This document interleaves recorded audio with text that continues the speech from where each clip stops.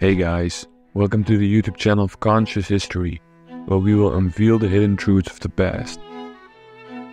Love, as they say, knows no boundaries.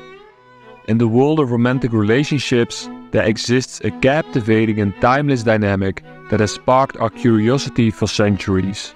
Older women paired with younger men. This phenomenon has intrigued ancient mythology, storytellers, artists, and historians throughout history. For example, Diane de Poitiers was considered as one of the most beautiful women in all of Europe, and her story became famous when she fell in love with Prince Henry, who was 18 years her junior.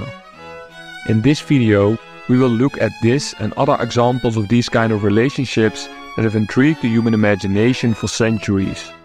In this video, we want to show you that these and other kind of relationships are timeless and have been going on for centuries, showcasing that love always finds its own path. If you like in-depth history videos, like and subscribe to our channel, and let's start the video. To explore the origins and enduring fascination for these kind of relationships, let's journey back to the heart of ancient Greece, where myth and reality are often intertwined. In Greek mythology, stories of ageless love have been part of human storytelling for decades, especially since older women in Greek mythology were displayed as more self-confident, making a story more appealing since romances like these were often described as an assertive individual pursuing what they desired. Relationships like these bring together individuals from different life stages, enriching their lives with a blend of experiences and different perspectives. History shows us that when two people are genuinely compatible, the bond between them, forged in shared dreams, laughter and mutual respect, becomes the melody that defines their relationship, rather than the years that separate them. Let's dive through history and some of these examples.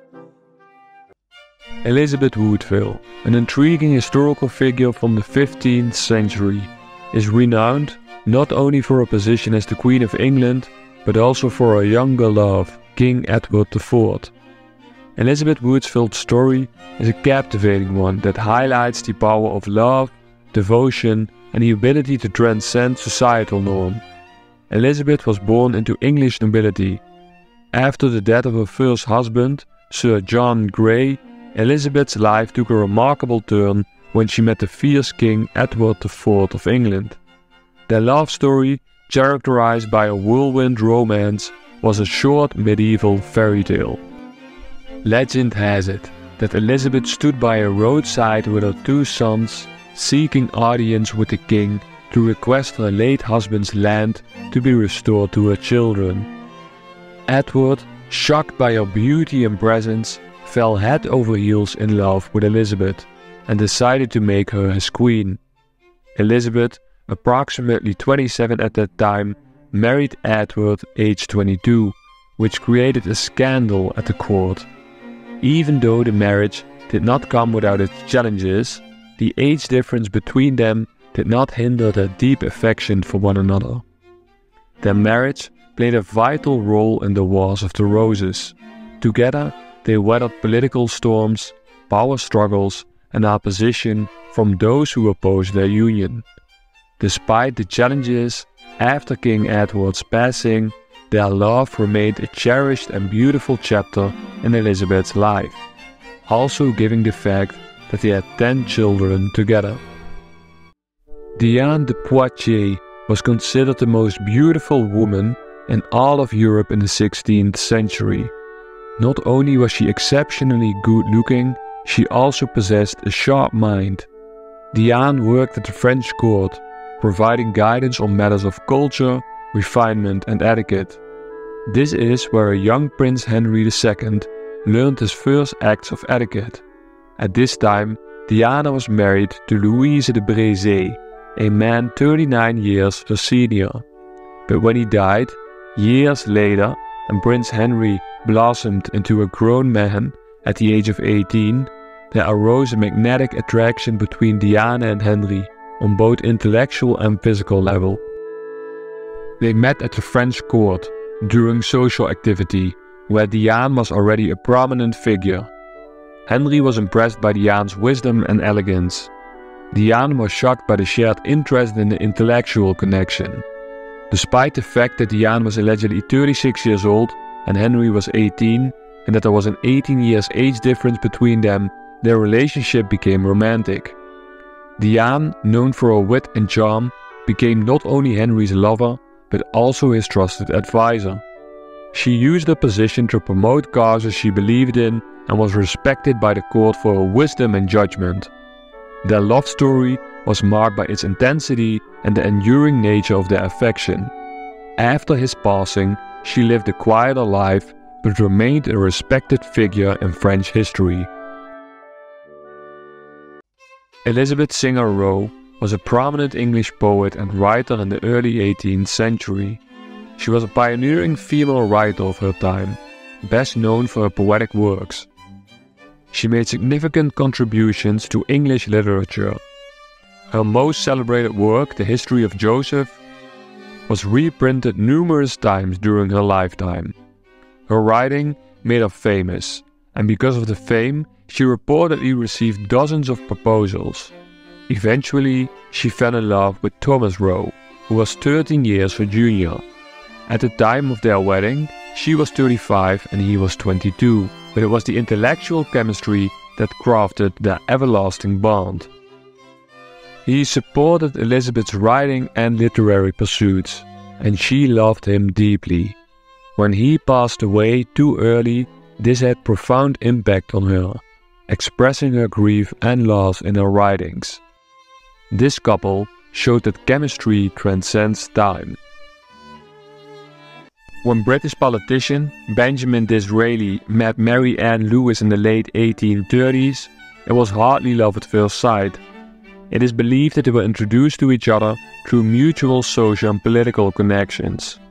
At the time, Benjamin Disraeli was a rising star in British politics. Mary Ann Lewis was a well-known figure in these circles as well, due to her intellect, outspokenness, beauty, charm and financial status. Even though she was a widow and 12 years his senior, Benjamin felt a magnetic attraction and proposed marriage. The couple wed in 1839, when he was 27 and she was 40, and their souls only fell deeper in love. Similar to that of Josephine de Beauharnais with Napoleon, Mary Ann played a vital role in Benjamin Disraeli's political success. She was a gracious hostess who organized social gatherings and parties that allowed Benjamin to network with influential individuals. Her counsel and guidance were instrumental in helping him overcome political challenges. When he finally became Prime Minister, the pair remained devoted to one another until the very end, giving him support and accompanying him on all his political tours. In later times, Mary Ann would have said, "Benjamin married me for my money, but if he had the chance again, he would marry me for love." Their souls found each other, transcending in a bond that would last until eternity. The last of this series is Lady Randolph Churchill, other known as Janet or Jenny.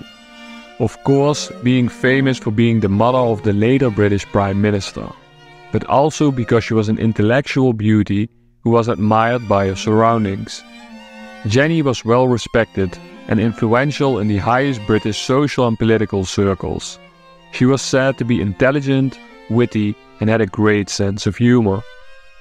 After her husband's passing, Jenny's magnetic beauty drew her towards younger companions, probably because of the attention and admiration of younger admirers.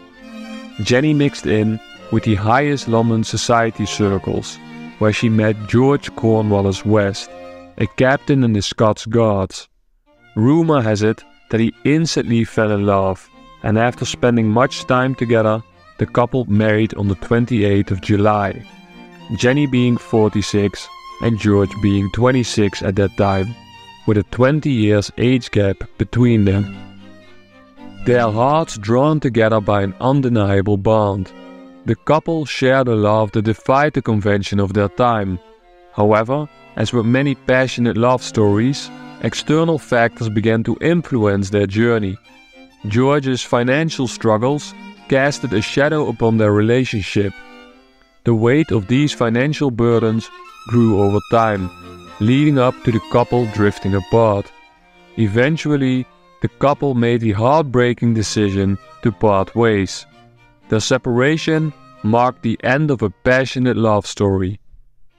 After their breakup, Jenny Jerome Churchill was still known as a timeless muse, lighting fire in the hearts of her admirers. She was characterized by a deep understanding of the world around her. In British high society, she met Montagu Pippin Porch at a classic ball, when they were introduced to each other. They married after the war in 1918, when she was 64 and he was 41, with a 23 years age gap between them. She would later recall, "My second marriage was romantic but not successful. My third marriage was successful but not romantic." In the narrative of Jenny and all other women, we find proof that love knows no boundaries when it comes to the way our souls intertwine. When it is possible a person finds a soulmate, it's a testament to life's beautiful surprises, that when two hearts find a connection, it goes beyond the years that separate them. What do you think about these relationships? Have you ever been touched by a love story that defied age? And did you know these type of relationships were also very present in the past? Would you like to see more of these examples? Leave me your answers below in the comments. And if you liked the video, please leave a like and subscribe to the channel and hit the notification bell so that YouTube will notify you once we upload a new video. We upload historical videos regularly, don't miss out, and see you next time at Conscious History.